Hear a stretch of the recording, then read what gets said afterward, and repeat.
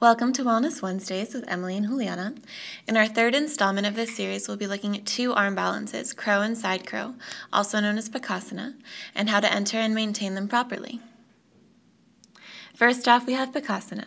To enter Bakasana, begin by placing the hands on the mat directly under the shoulders, and place the feet just behind the hands, edging the knees as far up onto the backs of the arms as you can.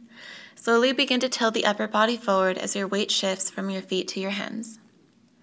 Start by lifting one foot off the ground, and if this can be done, lift both feet, bringing the big toes to touch once in the air.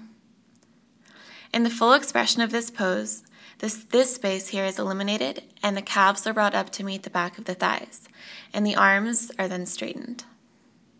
Next, we have side crow. Begin in a squat, twist to one side, and bring both hands down to the ground, arms against the outer thigh.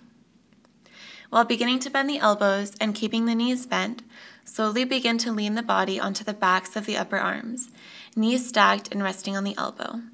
The hip may rest on the opposite elbow for now, but in the full expression of the pose, the hips hover between the arms, which are then straightened. Bakasana is a challenging pose, but a great place to start when beginning to explore arm balances. Good luck, namaste, and happy Wednesday. You've been zapped.